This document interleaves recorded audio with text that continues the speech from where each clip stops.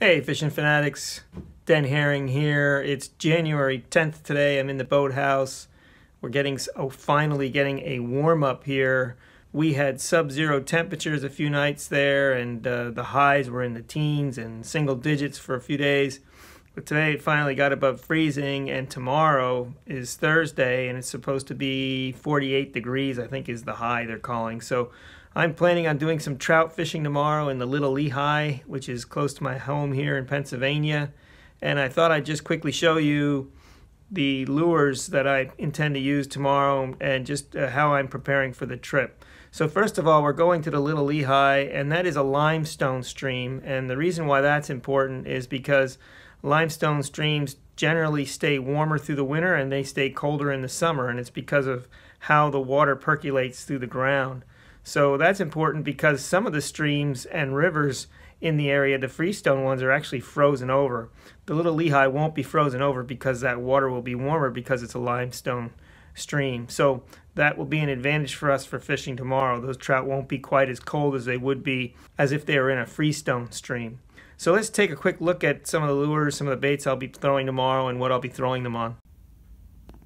Okay, so here's a selection of lures that I'll have in my tackle box. The first ones that I'm showing here are my favorite trout lure of all time. This is the Dynamic Lures HD Trout, and it's a really great bait. It's perfectly sized. It's only a few inches long, and it's perfectly sized for trout in the streams that I'll be fishing. This one is called Ghost Perch, and it's my favorite color for clear water. So if the water's real clear tomorrow, I really don't know what to expect. I haven't been there in months. But if the water's clear tomorrow, then we'll be throwing this lure for sure. If it's a bit stained, then I like this color. It's a rainbow trout color. There's a lot of rainbow trout in that creek. If it would be very stained, I might go to something like this, almost like a golden palomino type of color there. Also, I might throw a larger lure too, especially this time of year. The trout that have survived in the creek, some of them are larger now and they may want a larger meal, so I may be throwing something a little bit bigger. This is another Dynamic Lures lure. It's basically the same as the HD Trout but larger. Then here we have another great lure for the creeks here. It's the Rapala Countdown Minnow. This is a real small one, probably a 1.5 inch. That's a brook trout pattern. I got a rainbow trout pattern, a brown trout pattern, somewhat like a palomino pattern here.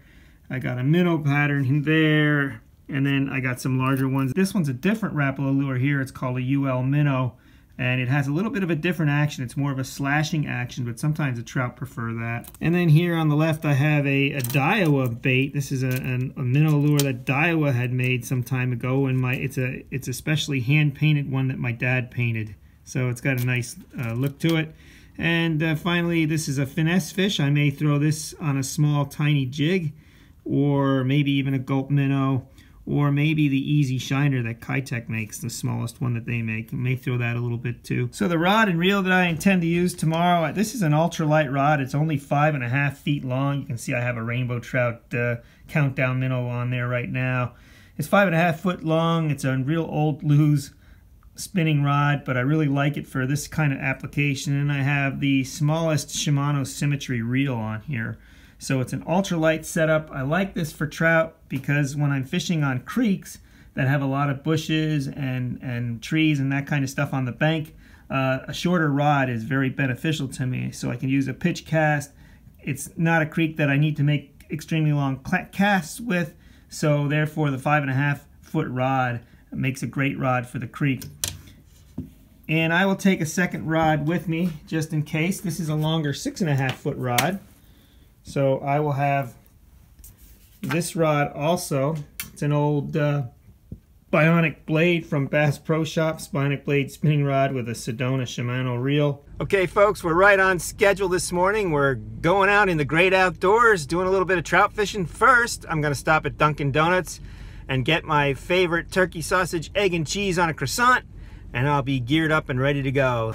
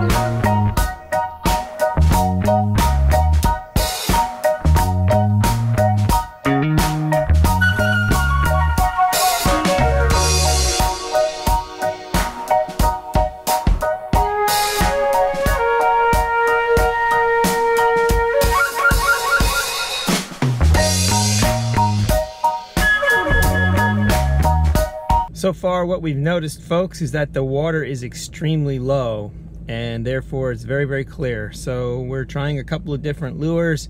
We did not get a bite in this section of the stream, so we're gonna go to another section that is a series of 5 or 6 wing dams. So we're gonna wing it at the wing dams and see if we can get anything there. The other thing obviously is the water's very cold, but I really think the water being very low is what is the biggest challenge for me right now. These wing dams have good flow and some deeper water. We'll see what we can do there.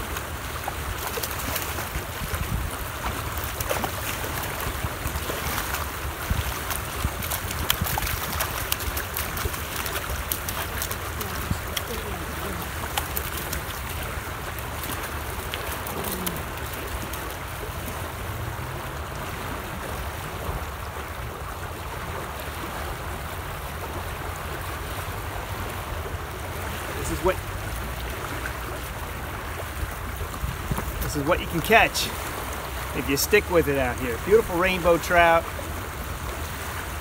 Great fish. I need the pliers. There he is, folks. I'm gonna put him back. Beautiful fish.